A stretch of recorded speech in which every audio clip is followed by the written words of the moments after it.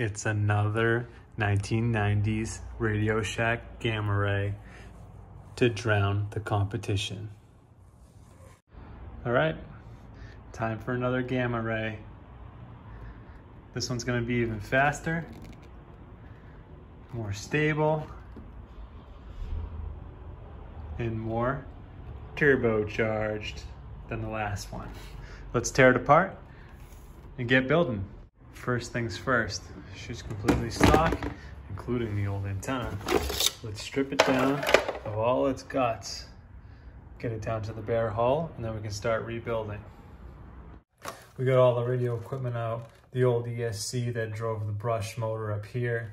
I actually found the gear here that came off the prop shaft had actually spun itself off and it was up in the front. So the prop shaft's actually already sliding free here, which saves me one step. That's great. We'll throw that out. Now I'm just gonna take out the motor and save this motor mount. Hopefully we can reuse this whole motor mount with our brushless motor and pull out a couple more pieces. I gotta undo the rudder here, take out the old servo here, and then we can put our new servo in. This is a bilge pump back here. I might try to save that, not sure yet, but let's get the rest of this out. This old analog servo with 1, 2, 3, 4, 5, 6 wires coming out of it is gonna be replaced with a 3-wire modern servo. This is some old trash that came out of one of my RC airplanes, but it works good, never gave me any problems. So these actually fit right inside this case. It'll slide right in there. We'll put this horn on top of it. We'll have a modern servo and a not so modern old case that will work with our modern ESC. Okay, so a little bit of time with the Dremel and hot glue gun. I have the new modern servo in there, and that combined with the horn that was originally on here, we can use the original rudder and it's gonna control it right there. So that was easy. One of the most important parts of the boat, really one of the easiest parts of the project. Now let's get our pile of new parts to go in here and start assembling. Okay, so I got a couple of parts in over the weekend and we're moving on to filling this emptied out boat back up with parts. One thing I got done was a new servo in there. That's just your standard 15-gram servo. This one even has plastic gears. For these little boats, it'll work just fine. It fits right in the original servo box there. I kept the bilge pump. We'll see more on that later when I hook up the just positive negative to a switch to the servo. So I can use my Dumbo RC 4-channel and I'll use channel 3 to activate and deactivate the bilge pump. Speaking of Dumbo RC, this is like a $42 transmitter receiver combo that you get on Amazon. It's got all the bells and whistles of the big fancy ones for under 50 bucks. It's all you need. Probably go 1,500 feet. It's plenty. 4 channels. You got channel 4, 3, 1 and 2 here. So it's plenty. So let's take a look at these parts. First of all, the big Leopard Hobby 3674 3270 kV brushless motor. The thing's a monster. This is the 540 standard brush motor that came in the boat. This one's about twice as heavy and about 3 times more powerful than this old guy. So really looking forward to how much power that thing's gonna put out. Now to connect the power to the prop, we've got a new flex shaft here and a Teflon tube. We've got our brass stuffing tube that's gonna go right from where the motor mounts down through and almost out the bottom. We've got the drive dog here. That's what'll actually drive the propeller. The propeller will slip on here and then your nut. And I actually have an extra locking nut, which is always a good idea to keep the propeller from spinning off and undoing itself. I also got some lead weights. I think this little tiny lightweight boat with this massive motor is gonna need a little extra help sticking to the water. So I got these lead weights and we'll find some place up in the front of the bow to keep it down low. to help that out. Here's the original motor mount. This is for our water cooling for the ESC. It's a full kit from Offshore Electrics. You've got your water pickup tube here, the hose, and then you also get the outlet to let the water squirt out the back. Got some trim tabs here. These will help keep the boat stable at speed. These will mount right on the back here. And then a little Teflon washer here. That keeps the drive dog from wearing down this piece under here as the propeller spins at 25,000 RPM. So you just put that right in between there. So now we've got everything here, we can start assembling. First thing I'm gonna do is take out this, pull out this nasty white lithium grease that's in there, and see how we can fit this stuffing tube down in there as far as it'll go, and we'll see where it comes up into where the motor's gonna mount. So as you can see, this new motor fits perfectly in there, almost perfectly in line, going down right out through the bottom where the propeller's gonna come out. This is the coupler that's gonna connect the motor to the flex shaft going down to the propeller. So we have a 5mm shaft coming out of this Leopard motor. This end is 5mm here with the 2 set screws. This end is the same diameter as our flex shaft, and it's gonna connect into there and then crimp it when you tighten this down. So first we're gonna mount this here temporarily, see where this comes out, and then we have our stuffing tube, this brass tube. It's gonna go right down into the bottom bilge there, and we're gonna mate it up to the brass piece that's going out the bottom of the hull. So there might be a little bit of a gap there, might get it real tight, we'll see, but we're gonna have the drive shaft encased in this, and this sleeve is gonna go inside there. Keeps all the water from coming up the tube, and the tube will keep this super fast spinning drive shaft in a straight line. Let's get it all hooked up.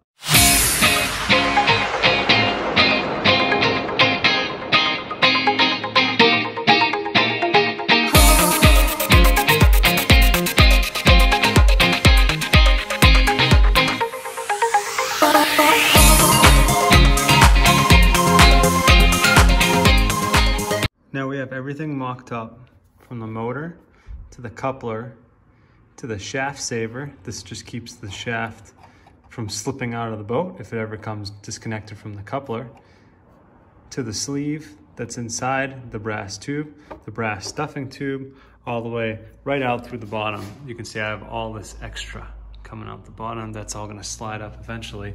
But for now, the next step is to glue all of this in place so that this stuffing tube is permanently mounted with the sleeve inside of it.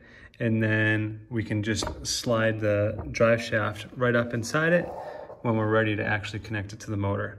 So let's get that glued up. Okay, we got this little piece of plastic cut out. This is gonna be our drive shaft hoop.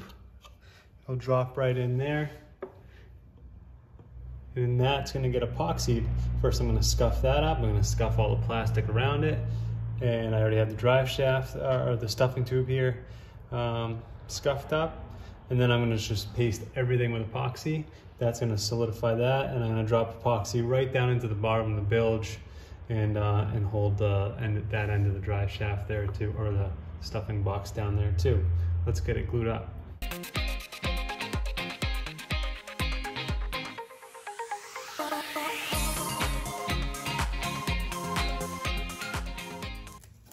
Okay, epoxy time. I just used a Gorilla Glue. Get this stuff on Amazon, 5 minutes set. So once you get squirting, get stirring, or else you're gonna be stiff. Does that make sense? And one of the best tips I can give, get these on Amazon too. These are just regular old popsicle sticks. I was so tired of using screwdrivers and everything else in the shop here, and getting everything covered in epoxy or pencils, and then you're going to use a pencil and the whole pencil's covered in dried epoxy. So I'm just gonna load this thing up. I don't know how much I'm really gonna need, but I got plenty of this stuff, so let's get it stirred up.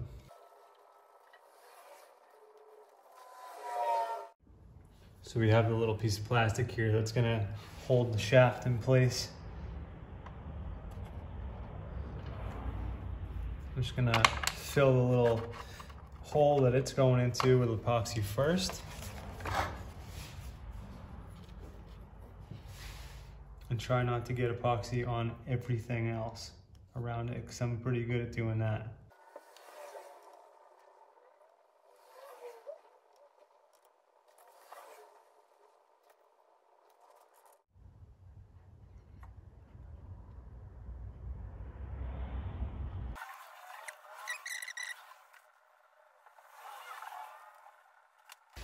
Next, what we want to do is connect the drive shaft or the stuffing box down here to the hull.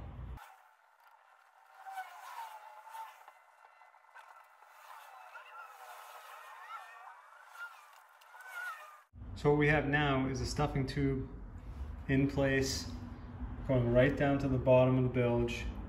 That's epoxied into place. The front's epoxied into place. We've got the sleeve in it that goes all the way down, right out to where there's, on these boats, there's a brass piece that exits through the hull, and then that butts up to the plastic piece under here.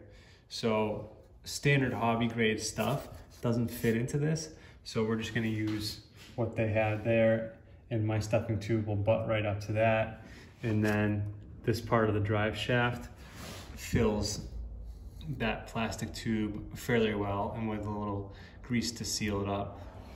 We don't have any water issues, especially when it's practically connected now that everything's epoxied together. So in a few minutes this will be set up,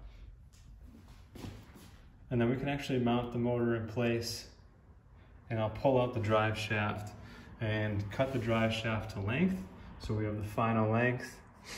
And then we're waiting on electronics. Once all the electronics are here, we'll be able to hook it all up. One kind of simple but annoying thing about this boat is that it's a stuffing tube that's built in here is a brittle plastic, especially because these boats are coming from the 1990s. That plastic really can't stand up to any vibration, especially if your prop's not completely balanced. So the solution to that is just a small piece of plastic. We cut that out to fit right up in here, and then coat this whole thing in epoxy. That gap right there will fill in. And what I'm going to do now is I have this sandpaper stapled to this board, and I'm going to file down the edges of this until it's a nice point on the back of the fin.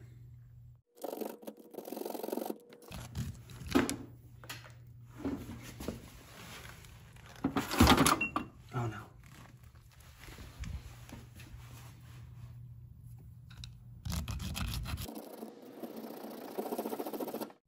So now that I have a little bit of a knife edge on here, the water will flow nice and evenly over it. Next, with a little heat, we'll clean up any burred edges.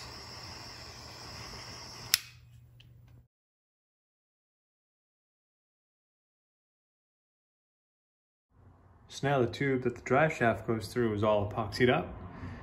That brittle piece of plastic from the 90s has some real strength to it. A couple coats of epoxy and that brace underneath it, and we're all good for 25, 30,000 RPMs. Next on the to-do list, we're gonna connect the original bilge pump to this micro switch, and that's gonna connect to channel 3 that's right here on the transmitter. So whenever this button's pushed, it sends a servo signal, which is then translated into just an on-off switch right into this old brushed motor. So when you plugged in the battery in the original boat, this thing would start winding and it would just run the entire time that you were using the boat. Now, with modern technology, we can use this little button here, switch it, and then your bilge pump turns on. Pretty sweet. So let's get this soldered up and everything connected.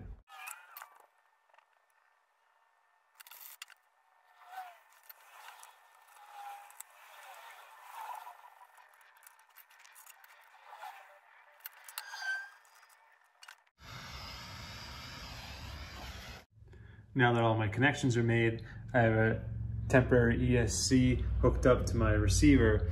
So that's going to be powering our on-off switch on the transmitter. When I hit channel 3, the bilge pump will turn on and off.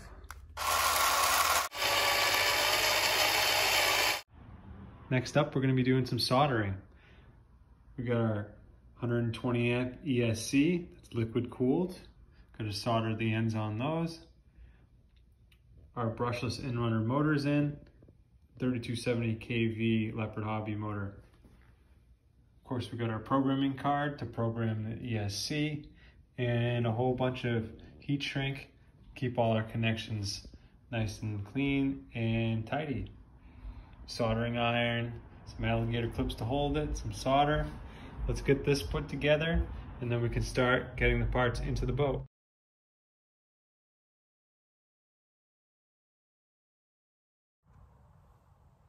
So now that I have all my connections soldered up, I can kind of mock up where the ESC is going to go.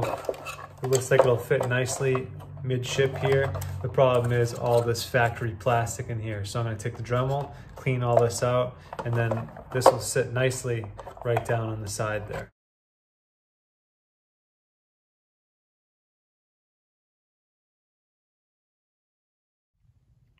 Okay, we got the motor temporarily mounted, hooked up with all the soldered connections to the ESC.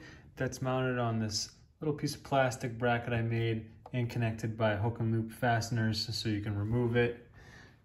It's kind of unorthodox putting it sideways and forward like this. Maybe it would be back here normally or in the middle, but with all the torque this boat's going to produce for only being 19 inches long, I definitely want it on the left side to fight that torque.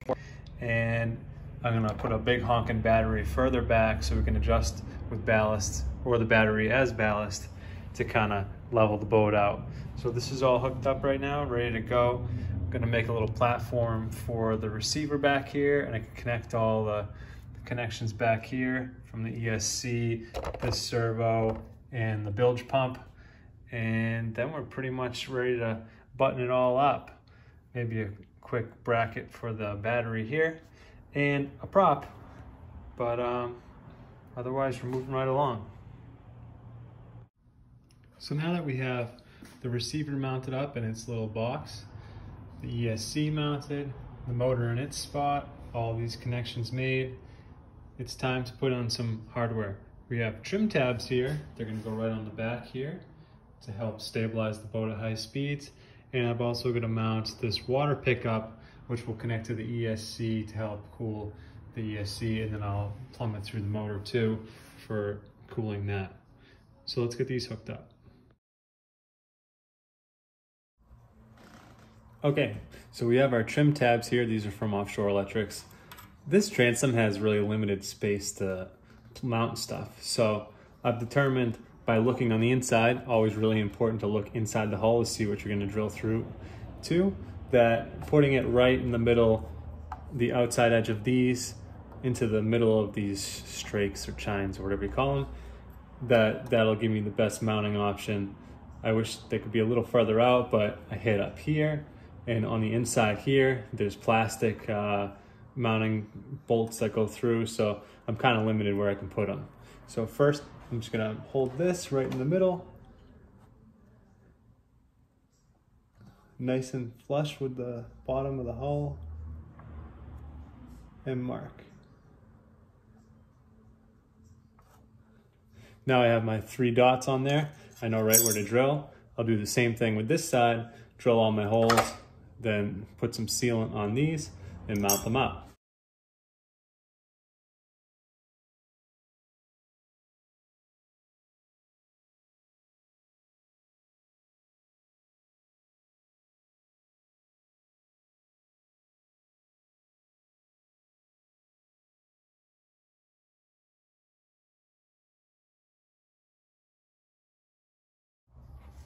Our trim tabs are all mounted up. Pretty excited to have the adjustability. So with the extra torque from this big old motor, we'll be able to compensate. Next up, we have the water pickup and the water line. We're gonna mount the pickup right back here on the transom. It'll stick down and scoop the water up as it goes by. and then we'll feed the line through the hull here and into the ESC.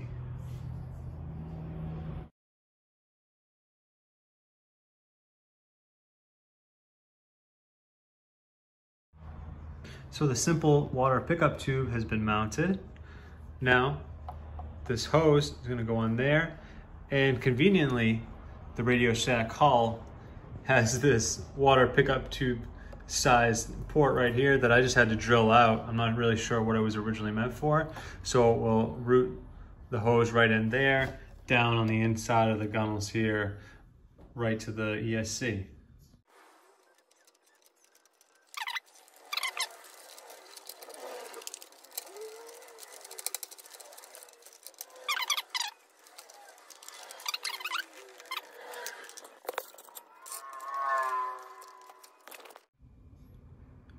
Now that I can see how far I need to go inside the hull, I can snip this tubing and slip it onto these connectors. Then from there, we'll come out the other side, loop it around, and come out to the back. Over here, we have one last piece that I haven't shown you yet. This is the through hull fitting for the water to exit out of. So we'll drill the hole in the hull and connect the hose onto that.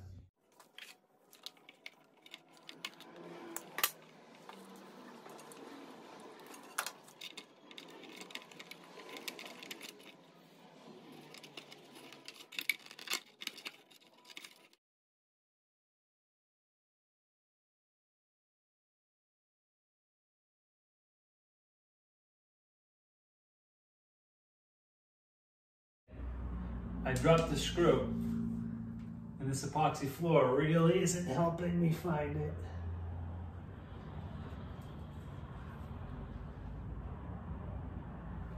it.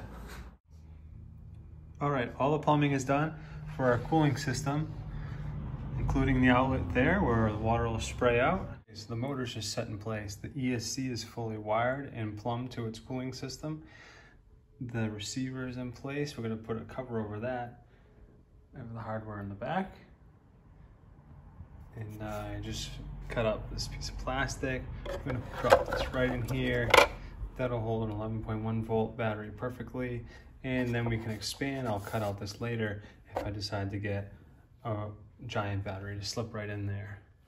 So we'll epoxy this in place. Now that we have the battery tray in place, we can start reassembly. And finally, we'll connect the motor through the coupler into the drive shaft out the back with the propeller. But now, let's get the servo back in, the bilge pump back in, and start hooking up all our connections. And then finally, we'll hook up that propeller.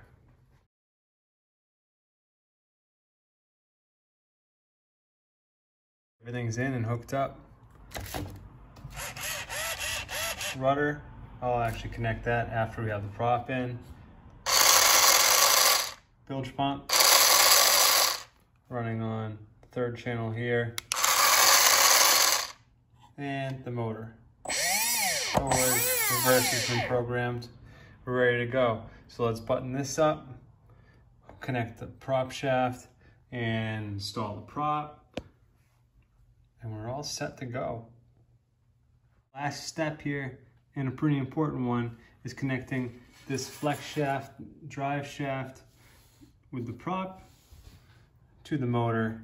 We're going to use this coupler here. This has 2 set screws on it. That'll go onto the flat spot on this motor. And then this will crimp the flex shaft. This flex shaft comes, I think this one's 18 inches long, which is obviously too long for this little boat. So we're going to have to put it in and measure it. This drive dog here matches up with the propeller, and that's what will actually connect, physically connect the propeller to the drive shaft. Right now it all spins freely. So once we figure out how long this will be, we'll set this in place, put a little flat spot on here for that set screw to grab onto, and then we'll install the whole thing and crimp it down with this, and that'll hold it right in. And most importantly of all, we're gonna fill that tube with a bunch of grease. So I figured out that I need 8 inches from the drive dog there to where I'm gonna cut and that'll connect into the motor right there into the coupler. So we'll cut this, clean up the ends, slip it in and see how it fits. Okay, so 8 inches was a rough estimate of what I should cut off the flex shaft.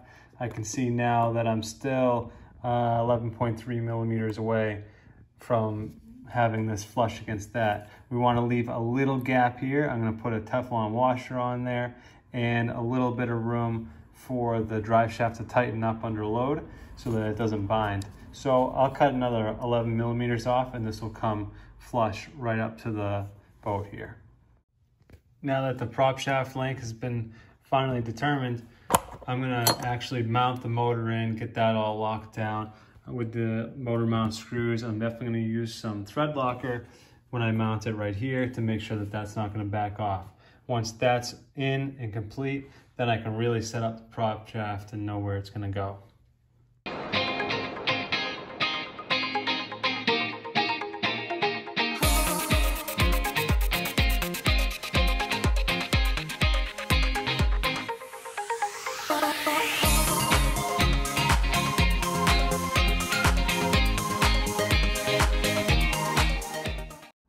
So you can see this 540 sized brushless motor fit right into the original Radio Shack 540 brushed motor mount. So by measuring with a caliper before I ordered this motor, I found that the body is the same diameter as the brush motor, which is a standard 540 size, and it fits right in the original mounting spot with this bracket up here, which actually helps dissipate a little bit of heat. It's longer, but luckily it fits, and the cover is actually going to still fit right over the top.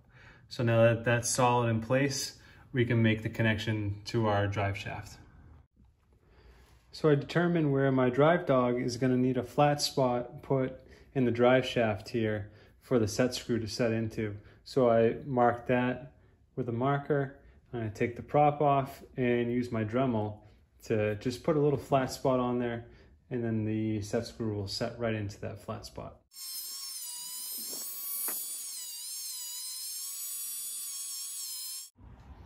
Now you can see that the drive shaft has a little flat spot in it. The prop will set onto the nut, and then that set screw will set right into that. Now that I have the drive shaft in place and all measured up, it's not connected to the coupler. I have this old plastic syringe, dental syringe, that I'm going to fill with grease, and I'm going to inject the grease up the stuffing box or shaft here, and that's going to help keep water out and lubricate the drive shaft. I'm going to stick it right up in here, and I'm going to squirt a whole bunch of it right up the drive shaft. Put the extra on here.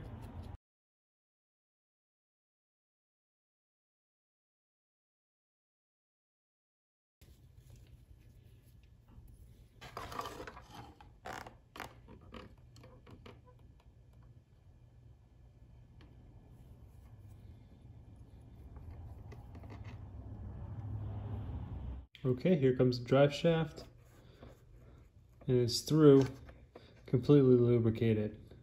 Now we'll push it into the coupler. I'm going to clean off a little bit of that grease first, and then we'll tighten the coupler down, make sure we have a good connection. Drive shaft's in, the coupler's connected, everything's torqued down. The very last step is to put the original Radio Shack rudder back in and connect it up to the servo. So this is a new servo in the original Radio Shack holder for the servo, and it's going to drive the actual original Radio Shack rudder. So it's kind of cool. We got to use some original stuff, including the original bilge pump and the original motor mount. Otherwise, all the electronics are new, and we have a giant battery in here. So let's get that hooked up, and then we're going to tidy up some wires, and we should be ready to hit the water.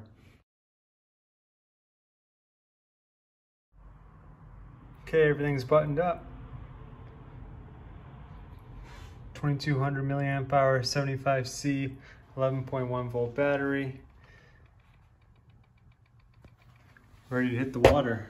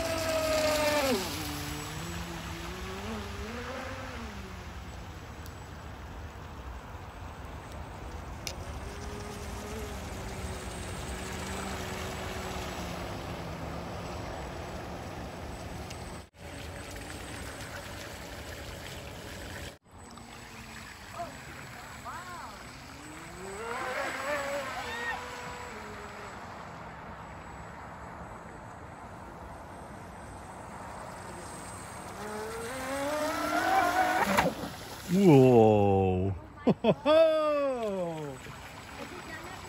No.